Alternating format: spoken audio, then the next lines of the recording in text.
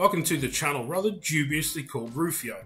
I'm the best Yu-Gi-Oh tuber in my street, a very average player who uses this platform to trick you into thinking I'm good at and capable of playing Yu-Gi-Oh on any kind of level at all. Before we get started, why don't you hit subscribe for me, even if it's not because you secretly enjoy bad content, but because you pity me. I need every bit of help I can get. Hi guys, Joe here from Rufioh, finally bringing in this man. How long have you dodged the profiles for? It's been about a year. It's been a while. That's good. And finally he's agreed because he's finally topped something. How did you finish? Where did you go? So what did you play? Second in Swiss, like 6-1, I was 6-0, but I lost to Simon He. I was playing a very skill-intensive deck.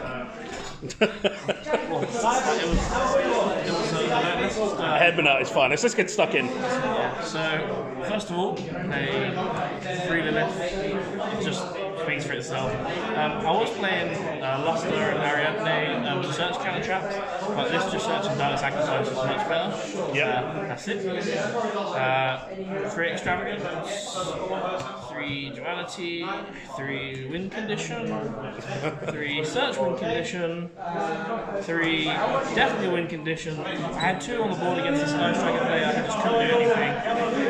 So play those. And then for more draw spells, 2 demise because it flicks too much extravagance, so I just played 2. 2 prohibition because Cauldron Twister is really good and Comic Cyclone, but we didn't see this in the final. Saw it against me. Yeah, but we didn't see it against Simon. So, 2 field barrier to protect the win condition. Let your opponent activate them anyway. And Rotor for win condition because it's only at 1. And traps a triple judgment, triple bribe, triple dark sacrifice because we really want to look after the win condition.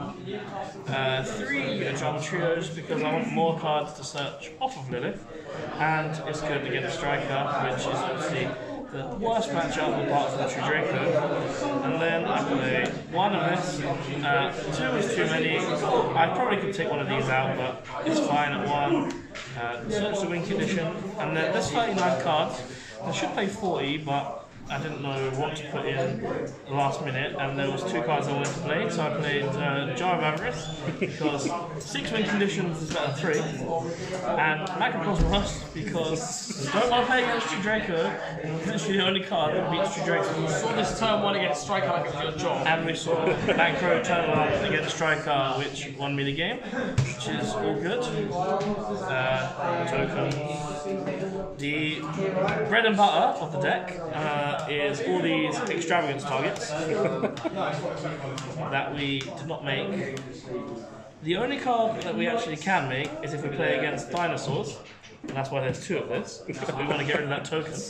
Don't want to lose to dinos. And maybe we can make this if we play against Brandon. Yeah. Because no one will believe that I'm playing it. But they're all irrelevant cards. So, extravagance targets. 2 Garrosil, 1 Doggeran, and 1 Sticky String. I just needed something against Pendulum. Didn't want to play Dark Ruler, so decided to play Kaijus.